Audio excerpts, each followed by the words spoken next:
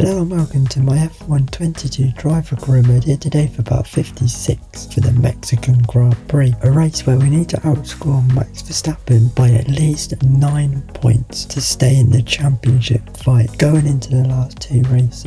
So let's go to the race. So here we go then, to the Mexican Grand Prix. 5 red lights are on the front row, Gasly is on pole,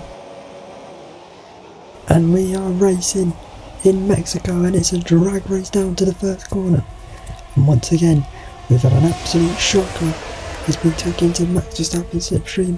He's beat us off the line. We have to beat him today. There's no ifs or buts about that. Perez tries to go up the inside. We send the dive bomber into the lead of the Mexican Grand Prix. Max Verstappen now beating Perez P3. Gasly's been sent miles back, and now this is Max Verstappen all over the back of us at the end of the opening lap, trying to find a way past.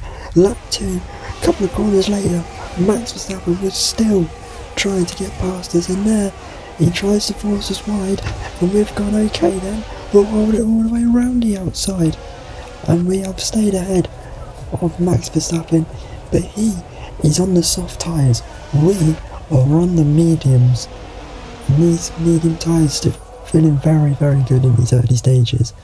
Max Verstappen here though had overtaken us, and we're going to pull to the outside and now hold it all the way around the outside, now up the inside and onto lap 6.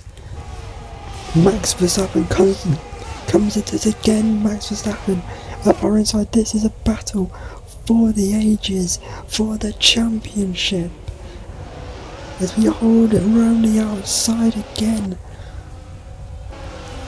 Lap 6, he's still there, Max Verstappen. Lando Norris is overtaken. Perez further back, it's all kicking off further back as well. On to lap 7, and Max Verstappen still all over the back of us. He's like glue, and he bolts to the inside. This time it looks like he might have got us, but we're still holding it around the outside. This man doesn't learn. That's at least the 5th time we've done that to him. We've stayed ahead all the way on to lap 19 now. Those soft tyres did around 12 laps, and these medium tyres really didn't switch off, so I just kept going and thought, let's do a different strategy. Let's go all the way on these mediums, go on to the softs.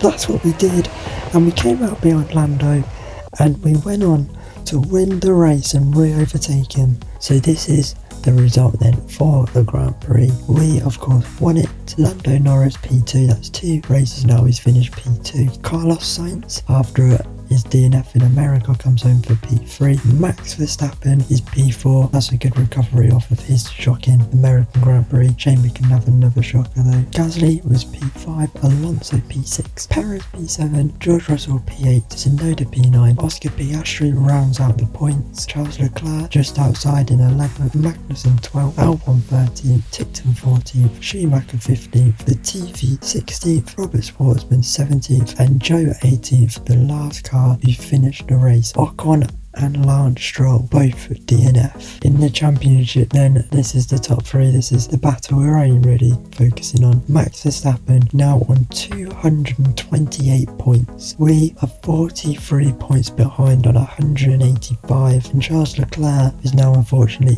out of the championship fight on 173 points. He's 115 points behind Max Verstappen. Only 52 points available for the rest of the season of course, so that means we will have a new world champion in this career mode. Charles Leclerc will not make it 4 world titles in a row. He is out, and it's just between me and Max Verstappen now. We have to win in Portugal next time out. If we don't win, Max Verstappen's world champion. If we do win the race, Max Verstappen I think only needs 6th place and he is world champion. So the pressure is all on me, and we'll see after Portugal whether we will be sitting here with another title decider. Goodbye.